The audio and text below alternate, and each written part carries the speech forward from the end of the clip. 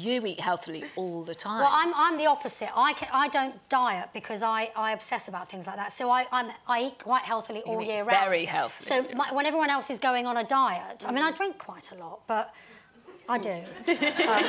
Yeah, but Lisa, you are a Sylvanian family. Well, yes, I have. You know what I mean, isn't she? She's like this.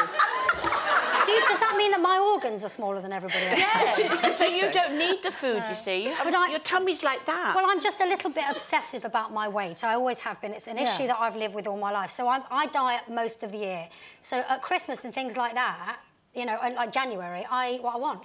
Do you know, my stomach is rumbling to talking about food. Can you hear it? Now,